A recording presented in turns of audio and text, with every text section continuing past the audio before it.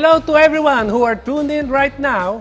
Welcome to SMDC Field Residences for a very special series of SMDC The Good Fit.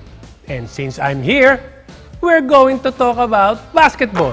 Pero bago yan, gusto kong malaman nyo na today is a very special day sa lahat ng mga tatay. Because today is Father's Day. Kaya Happy Father's Day sa lahat ng mga daddy.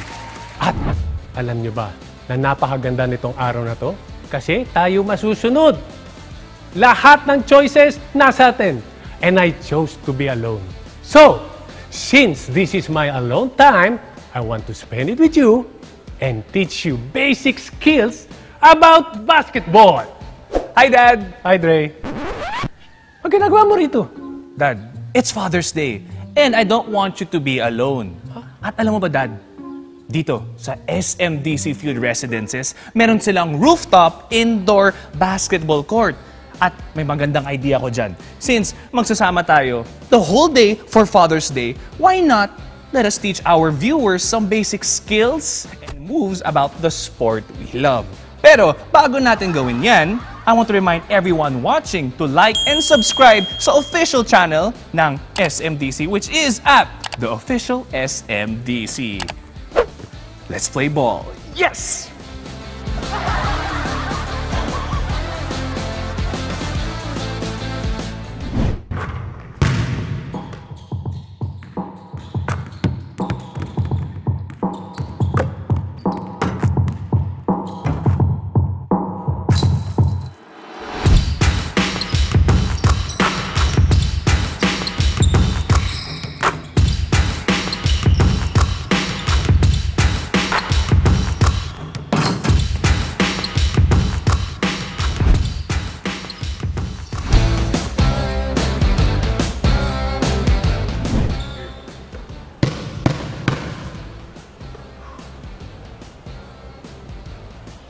Okay. Dre, tanda mo yung house natin sa tabi ng basketball court man? Oh, yes! The year 2005, we used to live in a townhouse, and believe it or not, merong full-size basketball court. Isang full court, outdoor, and every day kami ng kapatid ko and our friends that we made there, naglalaro ng basketball almost every day. Meron pa nga time na, kasi every time na I'm going to sleep, of course, kailangan ko silang puntahan sa room nila, check sila kung natutulog na. So, ako naman nung time na yun, I was about to sleep, siguro mga 10, 11 yun.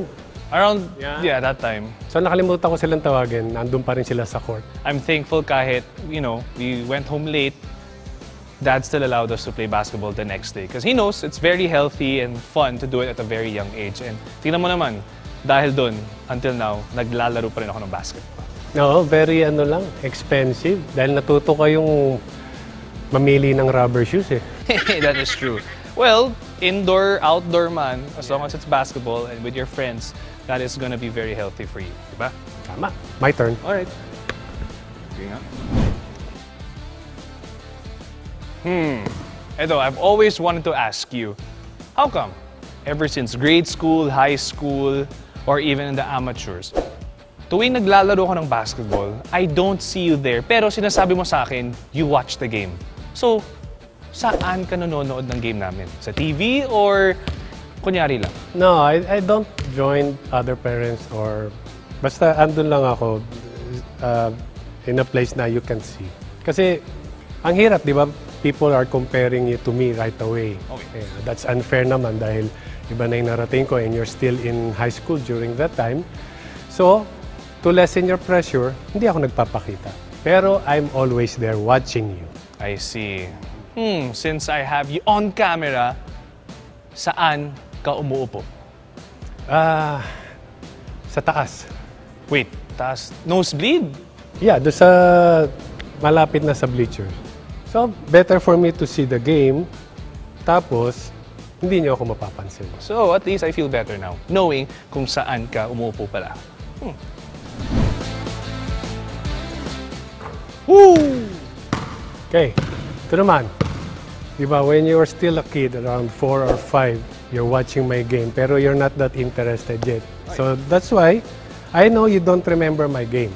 Pero ngayon, napapanood mo ako sa YouTube. What can you say? What can I say? I am a proud son. And at the same time, gusto ko rin matutunan yung mga moves mo. Because back then, you were known as the Tower of Power. And ito, follow-up question lang. Tower of Power, but you were 6'4" at that time. So does that mean yung mga kaposition mo as a center and power forward, 6'4" din? Hindi, they're taller than me. Meron akong kalaban na 7-footer. Merong 6'8", 6'9", 6'6". Pero, naging Rookie of the Year MVP ka at the same year. Oh, well, sa akin kasi, ang sagot ko lagi dyan is right timing. Kumbaga, right place at the right time. Yung pagpasok ko sa PBA nun. Well, I hope nga, since kahit sasabihin natin na all his games are out there, pero some of them are not online. Kaya if ever anyone watching, if you guys have copies of my dad's tapes, please let us know. Yes. Ito, Dad. I can still remember, till this day, all of my bad games. Pero none, as in wala doon sa bad games ko, did you ever tell me na may mali ako, or you never told me to improve on anything. As in, pagdating natin sa kotse or sa bahay, we don't talk about basketball anymore, kahit yung mga bad games ko in the past. How come?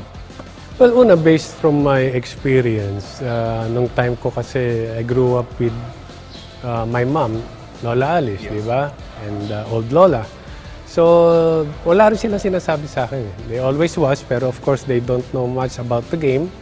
So, I think it's better that way. And pangalawa, you have a coach. Yes. Yung coach, nakikita lahat, you played well, you played bad, ano yung mali sa'yo, siya na yung nagagalit sa'yo. Am I correct? Yes. So, ba't ko patadagdagan yun? So, alam mo na yung mistakes mo, yung nagawa mo noon, napagsabihan ka na, and I don't want to add up. It's always like that. To all the parents out there, na yung mga anak naglalaro, just leave them to the coaches. Alam nila yung ginagawa nila. Huwag na tayo makialam, especially during the game. It's not good. Whew! Yes! Okay naman. Year, what's that? 2017, you joined D-League, right? Yes, under the AMA Online Education. Okay.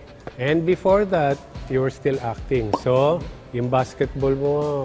Balancing, pero naka-focus muna ako sa showbiz life. Kaya lang, before you enter the D-League, during that time, di ba, nagtanong ka sa akin kung pwede kitang i-train muna. Yes. May natutunan ka ba naman? Apply mo sa D-League.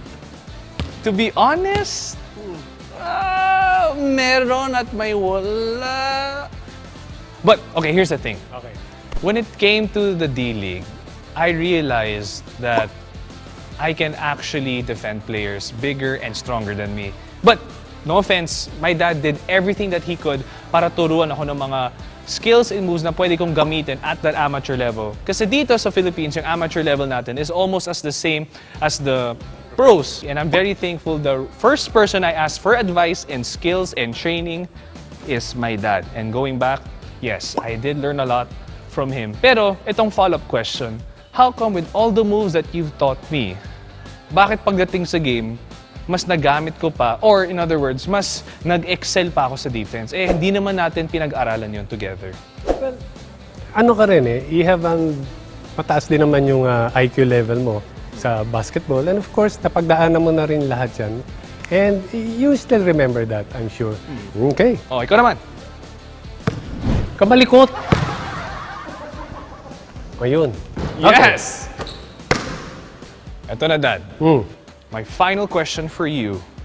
Since I'll be joining the pros this coming month, what can you give as an advice or tips for me pagpasok ko dito sa PBA? Just have fun. Enjoy every game. Katulad nga ng sabi sa akin, every practice, you're having fun. Nagtatawanan kayo. Kumbaga, masaya kayo. During the game, ganun din. Don't put too much pressure on yourself. Kahit pa paano, rookie ka pa rin. And pag nilagyan mo ng pressure yun na I need to prove something, ganito, ganyan, mahirap. Mahirap yun. Enjoy, follow the play, follow your coach's advice. Tapos doon, relax ka lang. And parang nangyari sa D-League, di ba? Wala kang ina-expect dahil gusto mo lang maglaro and you don't know what's going to happen dahil matagal ka nag-artista, you've been out for basketball for a long time, pero you still have game. Wow. Di ba? Okay. So, ganun lang yun. Enjoy ka lang. Okay. Nice. Okay, I'll remember that and make sure if I do play and for everyone watching, please do support us. Yep. For no pressure. Sa TV lang ako manonood. Or, yes, I agree. Ganun talaga. You gotta follow the protocols, di ba? Protocols, saka mas masarap sa TV, napansin ko. Kasi nilapit nung CR sa TV. Pag andun ka nanonood, layo pa, makikidaan ka, excuse me. So babalik ka, excuse me. Di ba? Yes. So okay na yung sa bahay lang. Tapos andun lang, eat, drink, while watching. Oh my goodness, lumalabas na lang yung edad ni Dad. But it's fine. At least he's still healthy, still playing basketball and working out. Pag halftime, text na lang kita. I don't check my phone.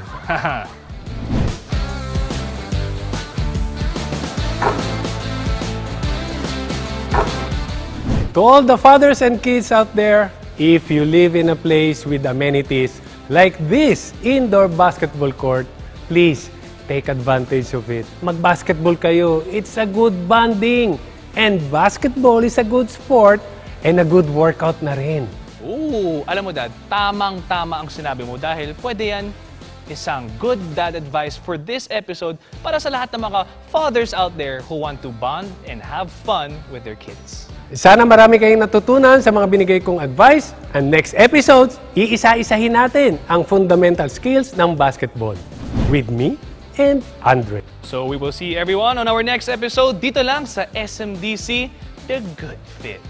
See you guys! Ano Dad? 10 straight free throws? Pagod na ako. Ikaw na lang.